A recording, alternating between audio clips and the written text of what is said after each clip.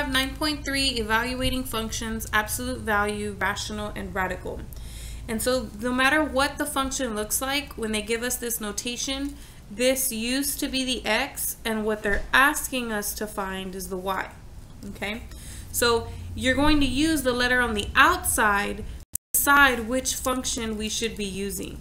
And I'm actually going to change this to a g, so that way I can use all the 3 different functions. Okay?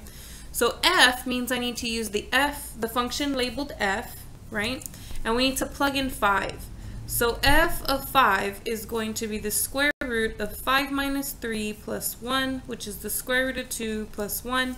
And you cannot simplify the square root of 2, so this is just going to stay exactly like that. That is the answer for f of 5.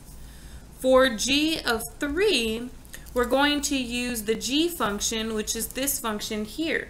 And we're going to plug in 3 for x.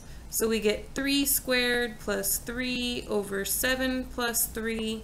In the denominator I get 10. Here I get 9 plus 3, which is 12. And then I can reduce that to 6 over 5. And so that would be the response for g of 3.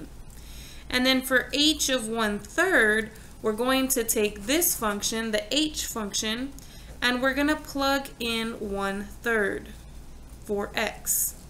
And so then I get the absolute value of negative 10 plus 2/3, which is negative 30 over 3 plus 2 over 3 if I get a common denominator. And so then I get negative 28 over 3.